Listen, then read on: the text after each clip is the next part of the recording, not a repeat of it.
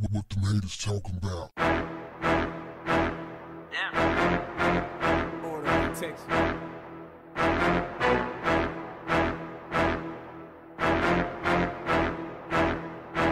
What's up, family?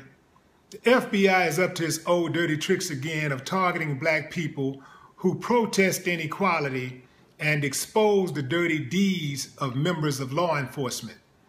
The most famous example of this was COINTELPRO that they rolled out in 1956 with the explicit intent to expose, disrupt, misdirect, and discredit members of the black community that they deemed to be black nationalists. This is according to the FBI's own documents. This is the government of the United States of America who spends a great deal of time trying to convince the rest of the world that they are for a free society, that they are the leaders of democratic values.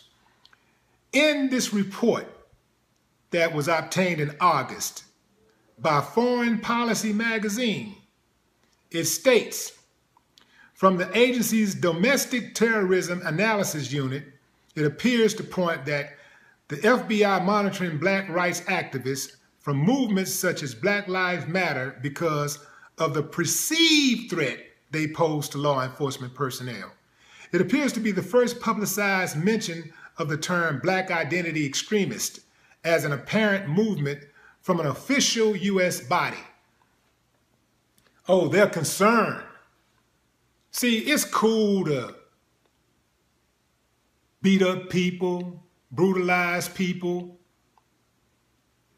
It's cool to deny people their basic human rights.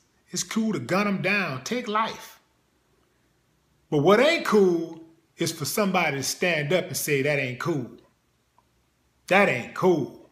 We got to get you in. We got to come get you. You're a threat. Never mind the fact that you could put all of these organizations together and it wouldn't total the 59 murders that took place in Las Vegas a few days ago by a white man. Which, by the way, a white man who is part of a certain segment of society that's responsible for more terrorism against the United States than anybody. I'm talking about anybody. I'm talking about all of the black nationalists, anti-this, anti-that, put all the ISIS and the Al-Qaedas and all of them, put them all together, and they haven't caused more deaths than these white guys out here that are neo-Nazis and skinheads and white supremacists and all of that. They're the biggest threat to America. But here's the deal. The biggest threat to them is anybody who chooses to expose them. So the government of the United States is part of white supremacy. They're a big part of that. That is the only reason why white supremacists has been able to thrive so long in America, because there are many people in American government who actively participate in white supremacy, including the President of the United States. He is a white supremacist. All of his actions states that he's a white supremacist. Much of what he says indicates that he's a white supremacist. It supports that.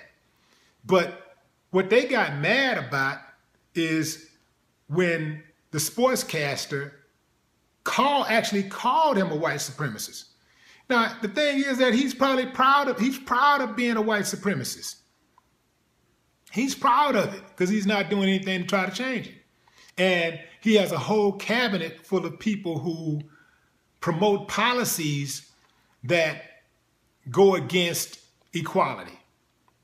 So their whole thing is to maintain white supremacy. That's why all of these people that he put on his cabinet, these are all people that he trusts to maintain the status quo and try to return America back to the old glory days where white men were at the top of the tier exclusively, and everybody else was treated like second and third class citizens. See, that's the honest truth. And that's what they don't like. So you got all of these mass murders.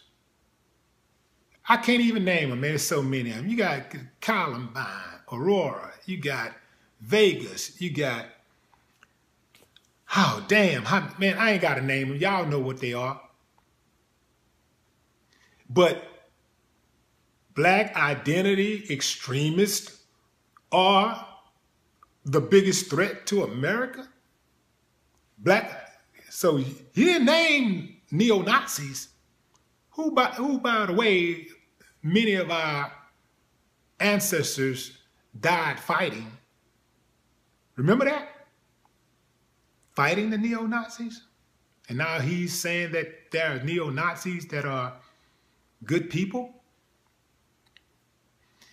They're not the threat. The white nationalist who ran his car into a crowd of people and killed a woman in Charlottesville, Virginia, they're not the threat. The threat is not the white guy who killed 59 people in Vegas. It's not the white guys. No. The threat is those black people who are complaining about being violated. Not the white guys who are actually going out there doing some killing about their complaints. Doing some killing in relation to their complaints. It's amazing, man. The hypocrisy is indeed amazing. So this is the game. These are the Jedi mind tricks that they play. We gotta come up with something. Black identity extremists. Oh yeah, you put extremists on anything and white people will lose their minds. Just put extreme, just call it extreme. Black identity extremists. Oh, that's scary enough. Yeah, that's scary enough. That'll get them going. Kind of reminds you of Black Panthers. Yeah, that's scary. And we're going to say they're a threat. And we're going to say that we need to do something about it. And one of the things that they say, they like to say that the FBI assesses this threat over alleged police misconduct, alleged police brutality against black. Ain't no alleged shit. It's happening. The police is brutalizing black. It's not allegedly. They used alleged in there a few times. In the report, they used alleged a few times. No, it's nothing alleged. This is what is happening. You are brutalizing black people. You are killing black people with impunity. So they're saying that the reason why there's such a threat is because of the alleged police brutality. You know what? You don't even have to have the damn report.